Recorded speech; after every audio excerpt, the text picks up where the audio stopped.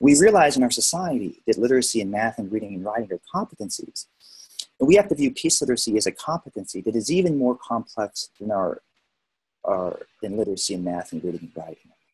And just to show how much this paradigm has to change, I'd have teachers say, well, what we want to do, we want to get all the 9th through 12th graders into an auditorium, and you can do a 30-minute thing about peace. And I'll say, we don't teach any other subject in school that way. There is no other subject in school.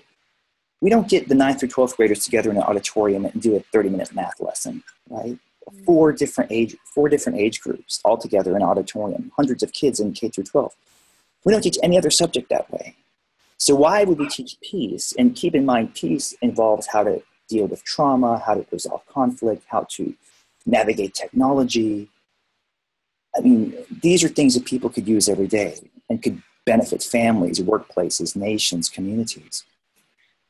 But we live in a society where people aren't taught the most basic peace skills. We don't teach people how to heal rage, alienation, how to find fulfilling sources of purpose and meaning, belonging, self-worth, expression.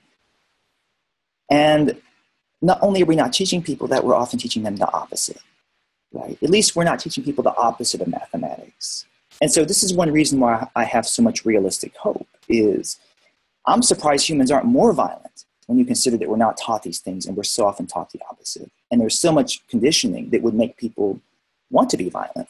I'm actually surprised that violence isn't far more common.